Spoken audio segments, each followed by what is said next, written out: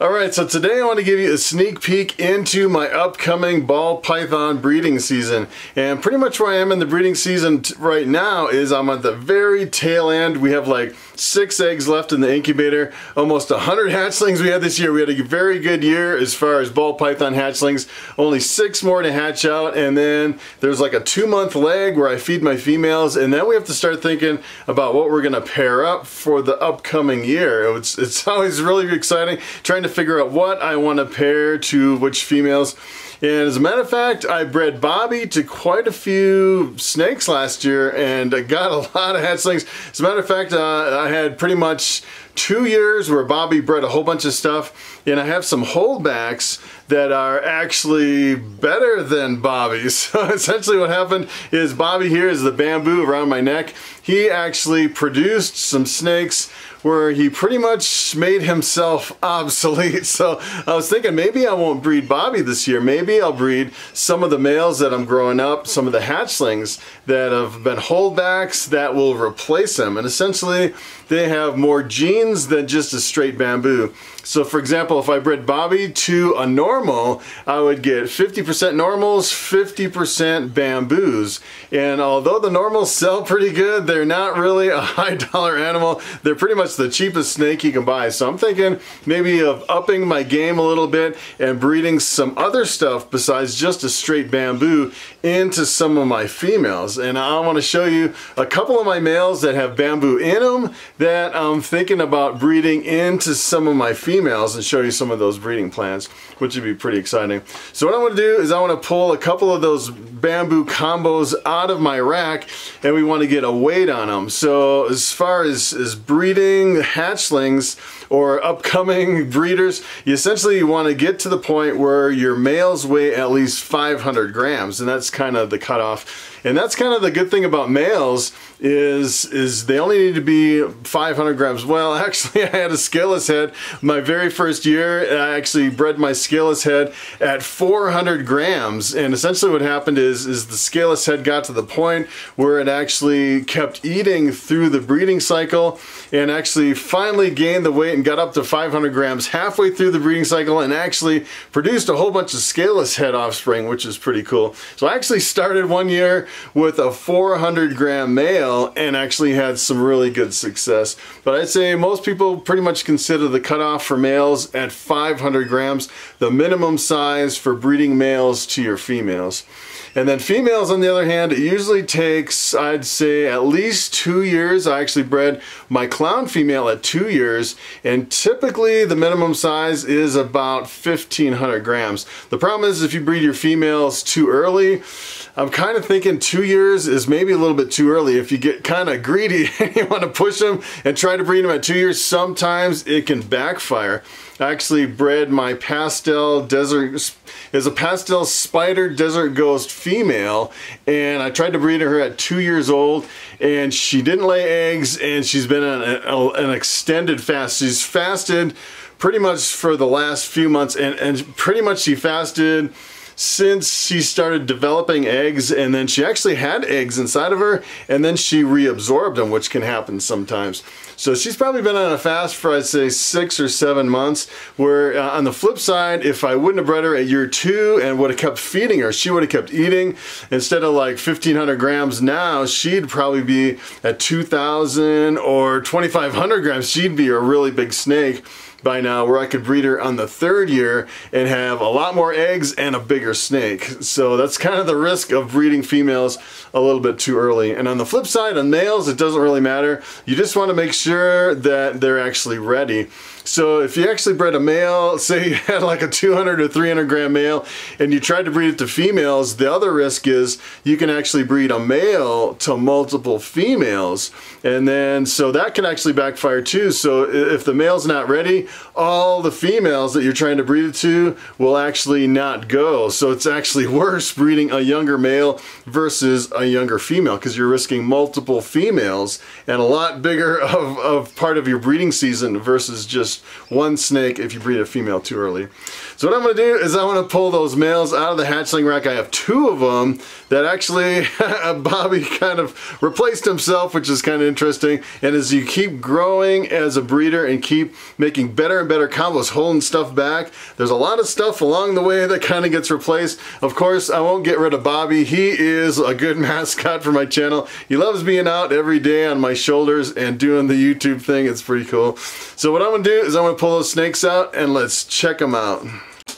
Alright, so take a look at this snake. This is a bamboo calico, and the calico is a really interesting gene. Essentially what it does is it gives it more of kind of like a spider pattern where the spider kind of whitewashes out the sides and brings white up the sides, which is really cool. It's really intense. And I actually had a bamboo pastel calico that I actually had both of these for sale at the shows, and someone offered me a pretty crazy amount of money for my one that actually had pastel in it, and I gave in and I sold it. But luckily I kept this one. This is really all I need is the one with the calico and the bamboo. And the funny thing is the female that I got this from actually is a really picky eater, and I'm not sure she'll go this year, but you can see how beautiful this snake is. This is a male. It is just really quite impressive, and something with the calico and the bamboo just really makes it pop. I love how it really just amplifies both. And so essentially this is not an allelic combo, so luckily it's actually, they're both co-dominant. So if I bred this to something, I could actually reproduce this snake. Even if I bred this to a normal, I could get more calico bamboos out of that mix, which would be pretty cool. So this is, I'd say probably one of the best genes that goes with bamboo, in my opinion, hands down, is calico. And the interesting thing is if you're looking at calico, there are different, pretty much different lines of calico, and they're really not distinguished as far as what you normally think of as a line. Like if you're looking at axanthic, there's like TSK, there's VPI axanthic, there's Joliffe axanthic, and in some certain morphs, like calico for instance, there's different lines, but nobody really distinguishes the different lines. So for example, you can actually buy into a calico line and you don't know how much white you're gonna get. I've actually seen some calicos that look nothing like this. As a matter of fact, I want to show you on the internet. I want to pull up some pictures,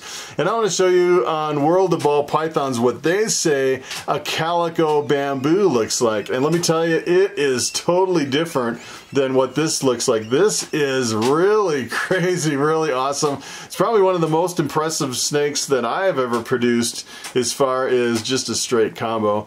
What I want to do now is I want to get a weight on this guy, and I'm sure this guy is way over 500, but I just want to make sure I kind of give you an idea of how much this weighs in grams. Pretty much the minimum is 500 grams, and if I was to guess on this one, I'd say this is probably close to 900 grams, I guess. Maybe, I'm guessing 850 is what I'm gonna guess. So let's pull out the balance, the scale, and we'll take a weight on this guy. Alright, so I have my balance here, and let's take a weight on this guy and see how much he weighs. He's coming in at, ooh, I was a little bit off. He is actually 935, 936.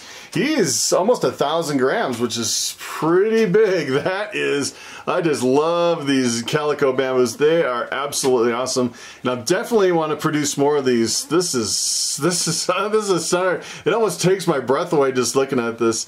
So I want to actually show you one other snake that has replaced Bobby. It is a really impressive snake, almost as impressive as this. Let me show you that snake. Alright, so take a look at this beauty. This is a blue-eyed leucistic, and it actually is a bamboo lesser, which is an allelic combination.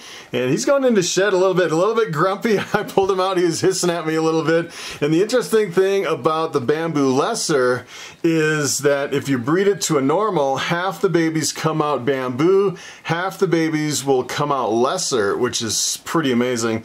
And it's kind of interesting because, you know, the blue-eyed leucistics, pretty much all of them are allelic combos. So if you have two genes that are together in the same snake, essentially you'll get no normals produced from a blue-eyed leucistic. I actually had a female that I actually sold. It was exactly like this, except it was a female that I produced last year. This one I produced last year as well, and this one is going to be a big breeder. So essentially, what I'm thinking is with this snake, I could breed this to some of my normals, and if I bred it to a normal, I would actually get no normals out of the mix, versus when I bred Bobby to the normals, I was getting 50% bamboos, 50% normals.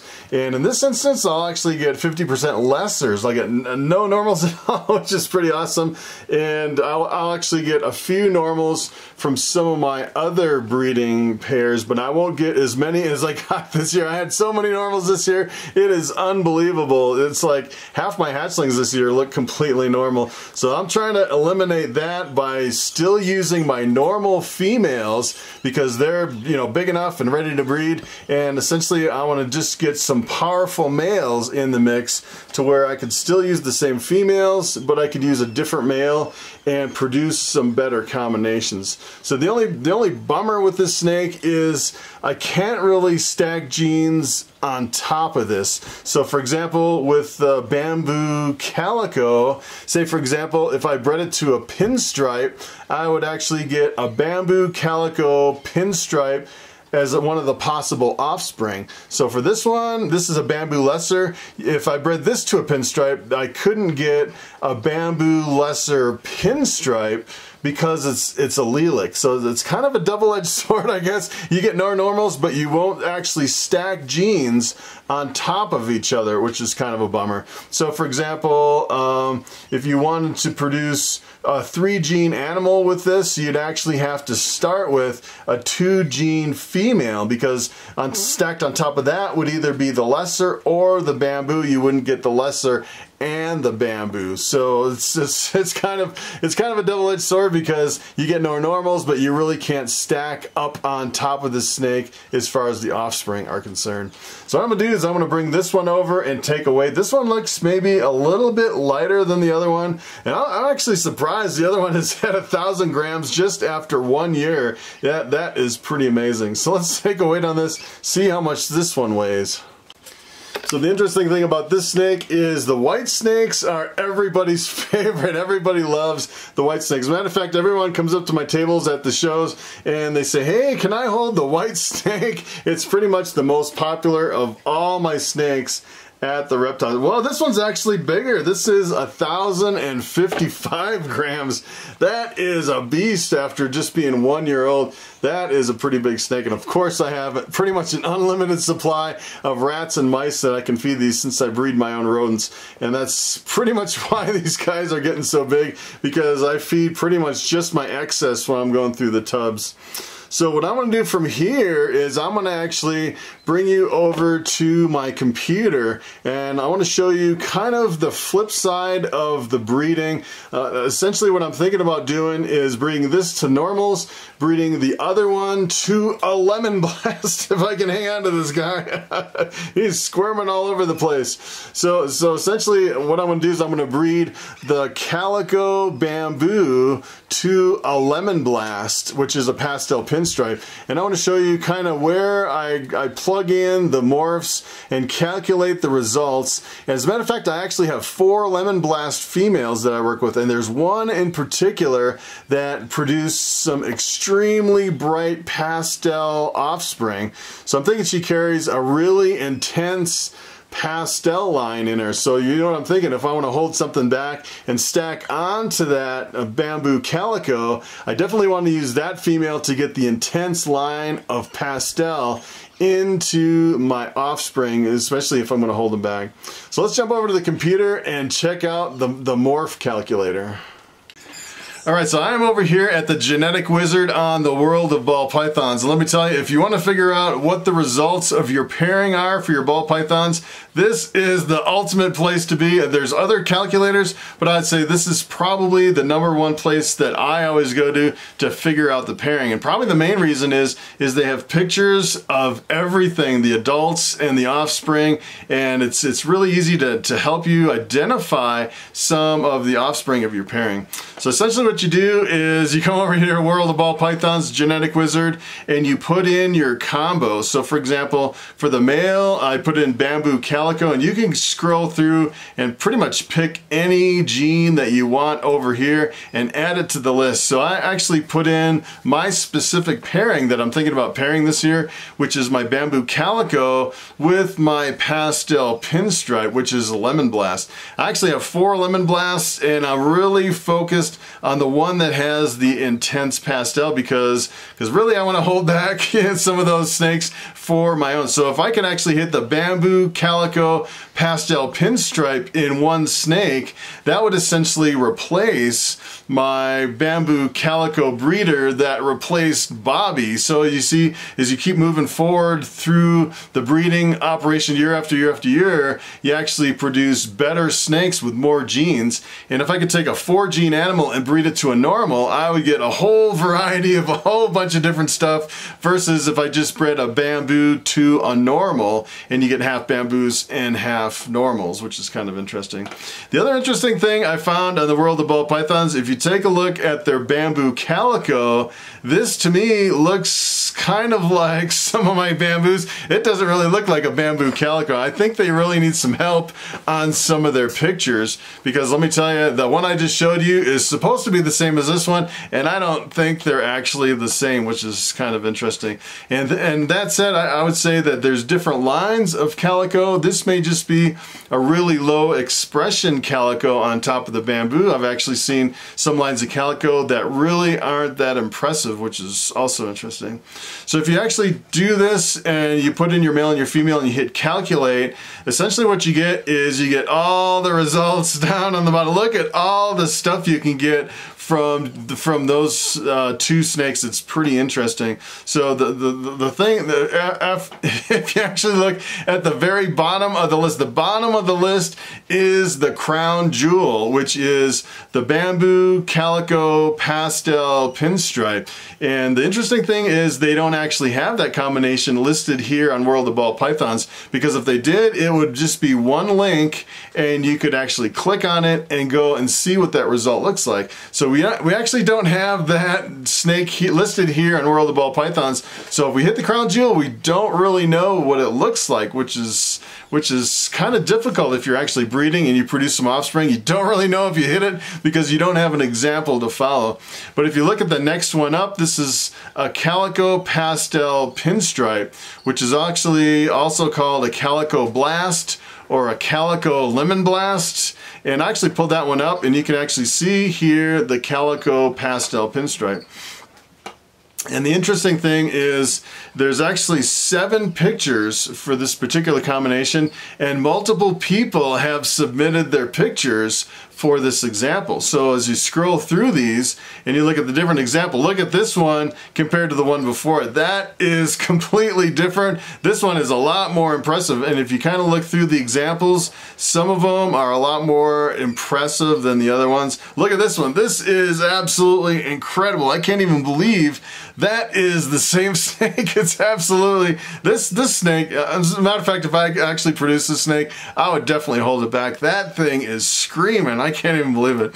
If you just look at some of these examples of the same thing, it just kind of blows me away. So if we go back to this and look at the bamboo lemon blast, you can actually click directly on these links. That's what I like about the World of Ball Pythons. It just doesn't give you the results, it gives you the link, and where if you click on that, you'll actually come over here and you get the bamboo lemon blast, which is pretty cool. And not only that, is well, for this particular snake, you only have one picture, but in a lot of these you have multiple examples of the same morph, and it really helps you identify what's going on.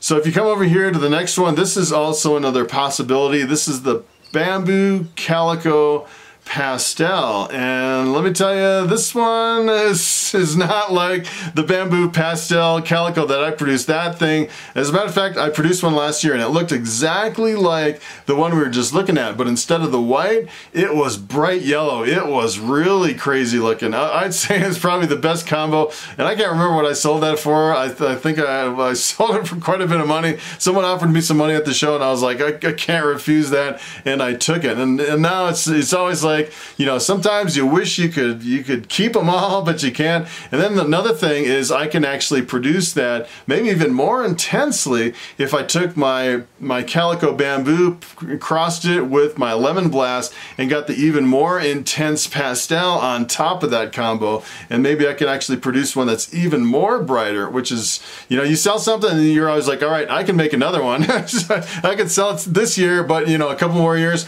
I can make another one, which is pretty cool. So here is another thing that we can actually get from that pairing, crossing my calico bamboo with the lemon blast. We could get a bamboo pastel. And the interesting thing about the bamboo pastel is it seems like when they first hatch, they look like a regular bamboo where the head is a little bit lighter. That's kind of what tricks you. You hatch them out and you really can't tell which ones are pastel and which ones aren't. But as they age, I found they really start getting this yellow hue all across the snake. And this is kind of what my yearlings looked like when I was holding back some of my yearlings. And originally I wanted to hold them back and I wanted to keep them, and then I realized I was out of rack space and I have all these other projects that I want to work on, and it gets to the point like, all right, I want to add some more projects. I want to hold some of these other ones back. What do I want to get rid of? And that's kind of where it's funny, because a lot of people are like, oh yeah, you didn't sell that one because nobody wanted it. It's like, actually I didn't sell that one because I wanted it. That's really the reason why I didn't sell it, which is kind of a dilemma that you're in. You produce these snakes and you want to keep them, but you can't keep them all, and unless you really expand your operation. And you actually pay more for the racks than you do for the snakes when you're expanding, which is kind of crazy. So here's another one that can come out of that combination. This is the nitrous. This is pretty cool. This is actually a bamboo pinstripe. It's actually, the nickname is the nitrous. Really cool looking snake. I haven't actually produced one of these. I actually produced a bamboo lemon blast, but not the bamboo nitrous. It is pretty cool.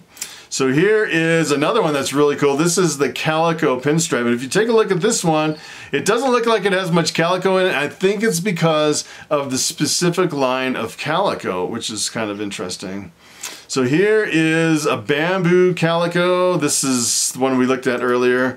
Take a look at this. This is kind of interesting. This will actually enlighten you to the different lines of pastel and the different lines of calico. It's funny, people say just kind of broadly, I have a pastel or I have a calico, and there's so many different variations of those two morphs, and when they come together, it is like looking at completely different snakes. It's almost like when you're looking at the highways and the freeways, there's different lines of yellow belly and different lines of asphalt and gravel, and when you start mixing them together, you can get completely different looking snakes based on the different lines of those specific genes. So in this case, you'll see that some of them are really crazy looking. This is a calico pastel. This one is absolutely crazy. And then you look at some of these other ones and they're completely different. Some of them have really bright yellows and some of them have more or less of the calico. There's actually 27 pictures of this. This is pretty amazing. And look at this one. This doesn't even look like the same snake. It looks like there's something else in here. I mean, you start scrolling through some of these, and some of them look kind of faded out. Some of them look really intense. Some of them have more or less pattern, and it's pretty incredible when you start looking at the calicos and the pastels, the different lines, especially when they start coming together. It's pretty amazing.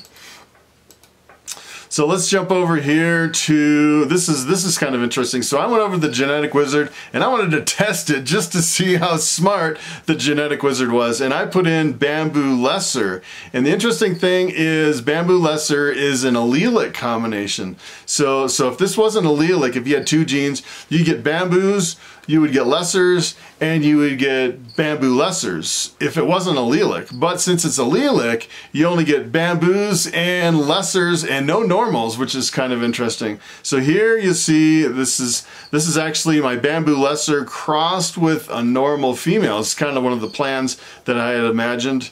And here is the results. It actually shows you get 50% lessers, 50% bamboo. So the genetic wizard actually knows that this is an allelic combination and gives you the right results, which is pretty cool. So if you come over here, if you're wondering, this is what a lesser ball python looks like. I actually have a few lessers. It's really impressive. There's a lot of different shades of lesser. Some are really bright and they tend to fade out a little bit as they get older. And when they're really young, they're super bright. But I've seen some older ones that are pretty bright too. So there's slightly different lines. But let me tell you, a lesser is really cool. It's actually in the blue-eyed leucistic. So when you mix it with bamboo, which is also in the blue-eyed leucistic family, that you actually get the all-white snake, which is pretty cool. And then for bamboos, they actually have 12 pictures of bamboos, and I'm thinking over here they may need a little help with their pictures. All these bamboos over here on the World of Ball Pythons, they're all really reduced patterns. The sides are completely wiped out, and you know the bamboos are extremely polymorphic. I actually have some bamboos where the patterns and the colors come all the way down, and I think that really needs to be the picture that is uploaded over here on the World of Ball Pythons. Get some bamboos on here that look like the completely crazed pattern, you know, instead of just the reduced pattern, which is kind of interesting. So actually, I was kind of poking around in World of Ball Pythons, and you can actually contribute your pictures if you want to contribute. So here you can submit pictures to the morph list, and it tells you, you know, they have to be on a white background, they have to be 1200 by 900 pixels, and you can actually put your name as the breeder, which is pretty cool. You come over here, and I was looking through the breeders on here. I'm actually not listed, but you can actually put a new breeder, so I can actually input my info, and I could take credit for that picture and have my picture over on the World of Ball Pythons, which would be pretty cool. So that is pretty much the genetic wizard on the World of Ball Pythons. If you haven't been there, I would highly recommend going there and poking around. Alright, so that is a sneak peek into the upcoming ball python breeding season, and I think pretty much what I'm going to do is I'm going to permanently retire Bobby here as a breeder, and instead of moving him through the racks with the females, I'm going to keep him here in front of the camera as a permanent YouTube star. So it is time for the question of the day, and Now I'm Good asks, who made your rack system, and can you send me a link to the company? And that is a very good question. I've had quite a few people ask me where I got my rack systems from. And pretty much the way I started early on in ball pythons, I started with glass aquariums and little hides and little heat mats in the glass aquariums. And let me tell you, when you're starting out in ball pythons, it is really difficult to come up with the money to buy rack systems because you're kind of obsessed over buying snakes, and you buy a bunch of snakes and the bedding and the food and the heaters and the heat pads and all that, and you really don't have a whole lot of money left over for enclosures. So essentially what I did is I decided to get out of the glass aquariums because it's really not ideal for ball pythons, and I was really looking for some really professional racks that I would never have to upgrade, never have to replace. And the thing that really sold me on these are actually made by ARS Caging, arscaging.com, and the thing that sold me on them is you can actually buy them one level at a time. You can buy one level or multiple levels, and the other thing I really like is they stack on top of each other. So for example, you can stack the 50-40s on top of a boa tub, and then the 70-30s on top of the 80-18s, and you can kind of mix and match a whole rack. So for example, if you didn't want a whole rack of these 50-40s over here, you could get a partial rack, and not all of them stack interchangeably, but some of them do on top of each other. As a matter of fact, I actually built an adapter for my mouse rack, and I actually welded it together and found a paint that was close and actually stacked my mouse tubs on top of my rat tubs. I was getting kind of creative creative because ARS Caging doesn't actually sell the adapters. I wish they actually would, so you can actually stack anything on top of anything if they had the right adapter. But you know, if you're a welder and you're creative, you can actually do it yourself, which is pretty cool. So that is pretty much it. That wraps up my discussion of just a sneak peek of what I'm doing with the bamboos in the upcoming breeding season. So thanks for watching, and I will see you in the next video.